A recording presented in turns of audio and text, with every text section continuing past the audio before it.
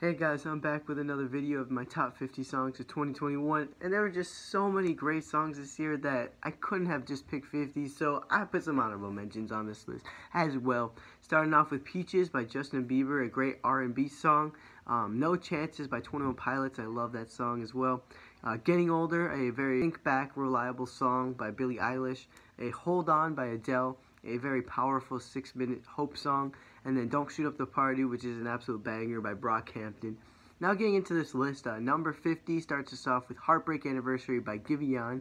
49 is Sleepwalker by The Killers. 48 is That's What I Want by Lil Nas X. 47, John L. by Black Midi. 46, Lumberjack by Tyler, the Creator. 45, Shivers by Ed Sheeran. 44, Holiday by KSI. 43 is Tell Me About Tomorrow by Jaden. 42 is Solar Power by Lorde.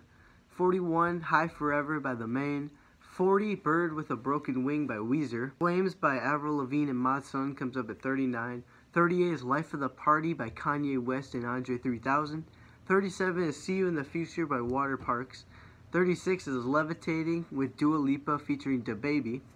35, Mick Jones, Nick My Pudding by the Dropkick Murphys. 34, Lotus In by Why Don't We. 33, Rubber Band by Tate McRae. 32, Pollyanna by Green Day. 31, 2011 by 5 Seconds of Summer. 30, Dancing in the Kitchen by Lainey. 29 is Adrenaline by 0936. 28 is The Space by 5 in the Morning. 27, Take My Breath by The Weeknd. 26 is The Story by NF. 25 is Cult by With Confidence. 24 is Gone Away by The Offspring. 23 is Mum by Luke Hemmings. 22 is The Outside by 21 Pilots. 21 is Hold On by Justin Bieber. And heading into the top 20, I'm going to more explain these now. So number 20 is Family Ties with Kendrick and Baby Keem. This was a great comeback for Kendrick Lamar, and Baby Keem even does a good verse on here. And 19 is My Life by J. Cole, 21 Savage, and Morrissey. That song is just so beautiful. It's one of my favorite rap songs of all time. 18 is Family by Bad Flower. This really impacted me when it came out. 17 is Once in a Lifetime by All Time Low. They literally say the band's name in the song. How can that not be good? 16 is Pretender by The Maine. It's super powerful and the chorus is really catchy. 15 is Let You Go by Joshua Bassett. One of the greatest choruses I've ever heard in a song, and it actually made me cry when I first listened to it. Number 14 is Saturday by 21 Pilots. This song I have on repeat the whole year round, and it's just so catchy and groovy, and I love the trumpets that he adds in there. At 13, Machine Gun by Bad Flower. This is such an impactful, powerful song. I like saying all these problems that build up to being a big problem together. Number 12 is Anyone by Justin Bieber, a cute love song, and I did not expect Justin Bieber to go off with this song, and it's probably my favorite Justin Bieber song. At number 11, though, is Fake Friend by Nothing Nowhere. This song is so cool. The chorus is really great. I love it so much. But heading into the top 10 is Black and Blue by Hurtwave. This song really impacted me throughout the year, and I had it on repeat a lot. It's definitely one of those songs you can drive to at night, or when it's like raining out. At number 9 is Good For You by Olivia Rodrigo, a great pop-punk track that she released this year. The lyrics are beautiful as well. At number 8 is Driver's License by Olivia Rodrigo, 2 back-to-back ones. This song really impacted me when it came out. It was just so affecting and so beautiful. Her vocals are amazing, the lyrics amazing.